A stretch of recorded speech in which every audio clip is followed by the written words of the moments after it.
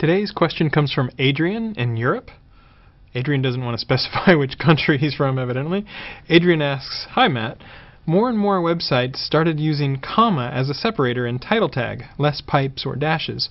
Is comma really a separator, or if it's better for the visitors, it's better for SEO? Thanks." So the main thing you need to know is that the only thing that really isn't a great separator, that immediately leaps to mind at least, is the underscore. Because, you might have A underscore B, and we treat that like A underscore B rather than the words A or B. So spaces, commas, pipes, dashes, all those things are good separators.